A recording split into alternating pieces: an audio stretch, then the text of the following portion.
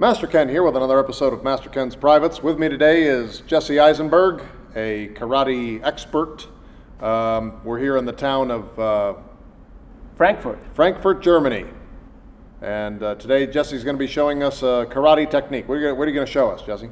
I'm going to show you how to break a board using a traditional karate technique. It's in case you don't have a saw. Alright guys, so I'm Jesse from karatebyjesse.com, and today I'm going to show you how to break a board. Now, the first thing you need to know about breaking a board is that it's all about having the right mentality. You need a fighting spirit. However, there's also some technique involved.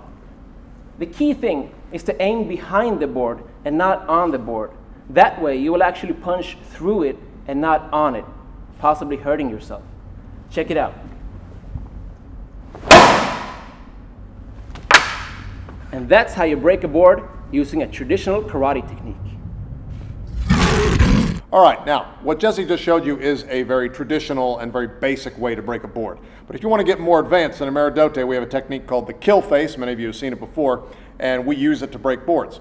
The idea is you take the fighting spirit, as he called it, and rather than wasting a bunch of time conditioning your fist and then eventually putting that energy out through your fist, we just put it out through your face, okay? I'm going to demonstrate how that's done using the kill face to break one board right now.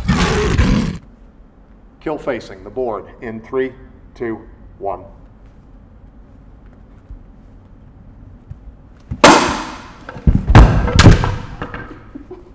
I'm Master Ken. That was another episode of Master Ken's Privates. Tune in next week when I'll show you how to build a birdhouse with that wood. Us. All right?